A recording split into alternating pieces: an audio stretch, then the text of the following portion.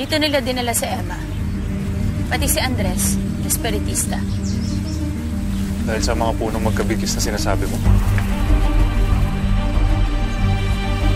Sa tingin ko, importante ang lugar na to sa kung sino man ang may pakana ng lahat.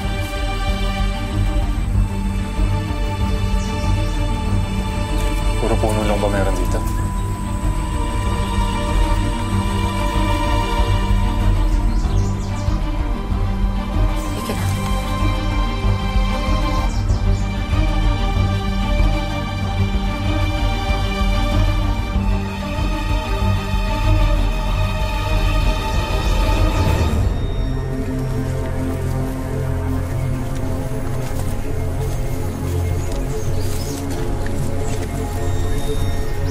Nakatira rito noon.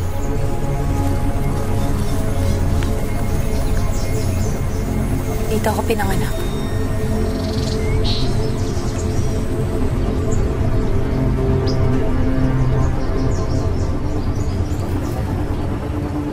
Lumayas noon si Papa. Nakapangasawa ng isang rebelde. Tumira sila dito. Pero isang gabi, nagkaroon ng isang malaking sunog. Nakatakas kami ni Papa, pero si Mama hindi.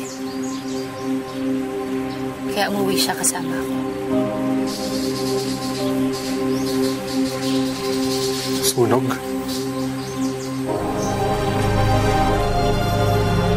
Oo, sunog. Nawalan ako ng ina. Nawalan ako ng anak. Dahil sa sunog.